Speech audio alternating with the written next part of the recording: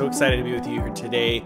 And today we're going to be talking a little bit about HTTP requests and pagination, or looping through an API that may be creating pagination in their requests. So one of the things that has spurred this on is I just solved this pretty recently for myself, but also I was browsing the Nodemation community forums, and I found this here. This is a question about pagination and looping. So Adamir says, just discovered it and you're really excited. So welcome, Adamir. I'm excited to have you here. It's not my software, but hey, I love the community. So, great. So he says that he has a simple internal API that takes a page param as part of the URL, and the JSON response has a total pages and a current page that will, let you know where you're at in the pagination. So I wanted to go through and showcase what I've done to kind of, well, I'll say I've created two different automations, one to act as the API that we can use to query, and then the other is the actual pagination example, and they're both kind of similar. So let's roll our intro.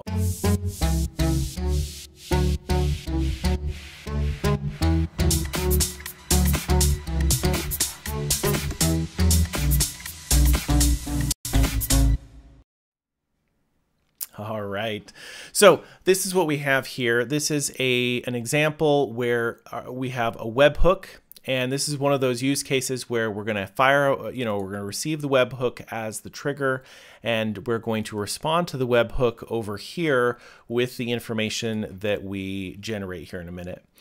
To create the data that we are sending to the person who's consuming our API, I've just created a function here that returns a bunch of data. And I just used this JSON generator to just create a bunch of data that we can use.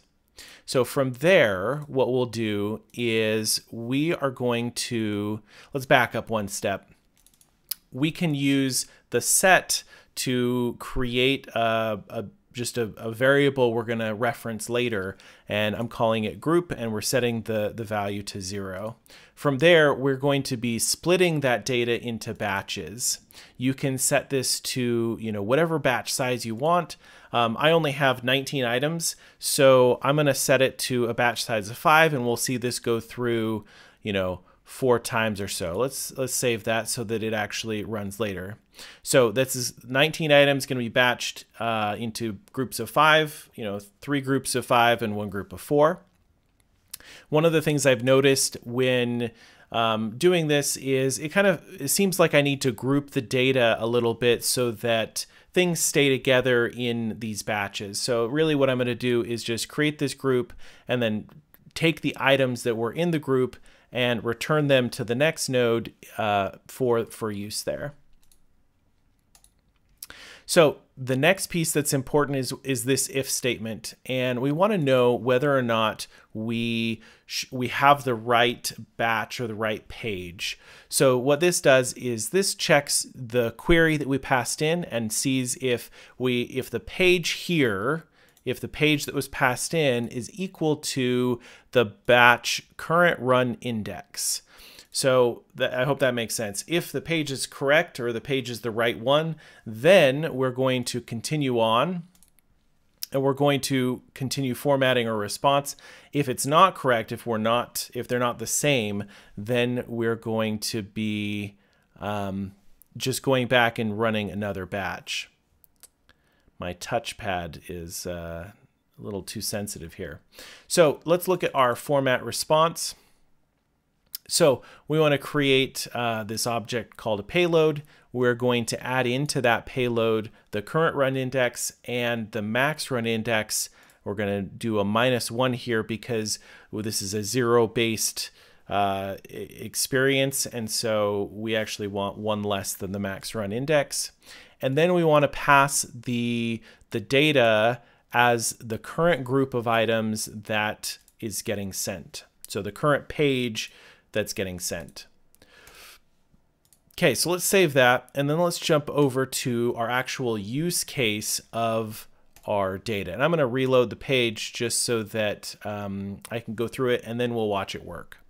So we have, again, we're going to set our initial page. So there's two different ways we can do this. You can set a variable with the set, or you can set the variable with the return with a function and just return one object with your variable in it.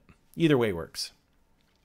Next, we're going to do our actual fetch API, or our fetch request here.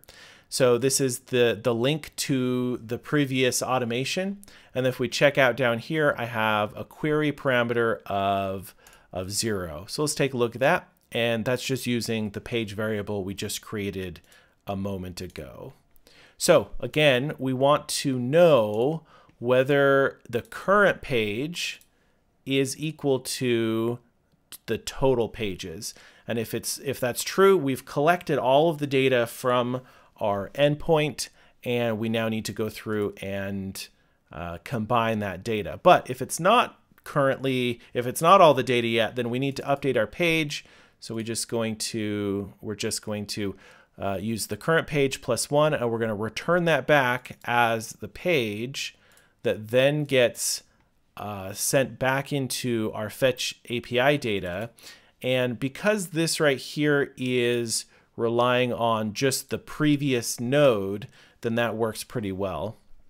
Just to pass in the page for both the set initial page and the update page, it works great. So let's look at our combined data here. What this is doing is there are multiple iterations that have happened. So let's actually run this, and then I'll explain that function a little better. So we're fetching our API once, twice, 3 times, and 4 times, and then it finishes.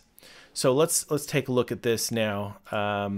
Also, here's showing that it ran 4 times, and each of those 4 times it ran with different data, and they all had some stuff come through.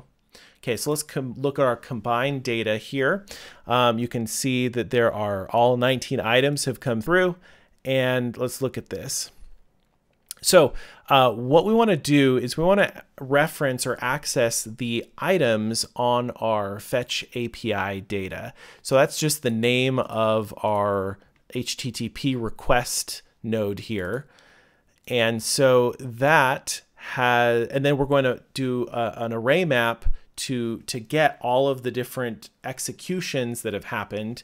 And then we're going to use another array, another for each, to push all of those data pieces into a variable that we can then return. So that is really, I mean, that's pretty simple, but it's a really important piece, and it's something that I've run across several times. So I wanted to kind of get that out and for my own reference as well in the future. I'm going to be putting the links to all of this so that you can have access to it, and that'll be great. If you have any questions about how this works or how it works in your case or whatever, feel free to leave a comment down below. I'd love to chat with you and help you figure out what is going on with it. Well, and with that, that's me signing off for this quick tip video. Like and subscribe, and we'll see you in the next one.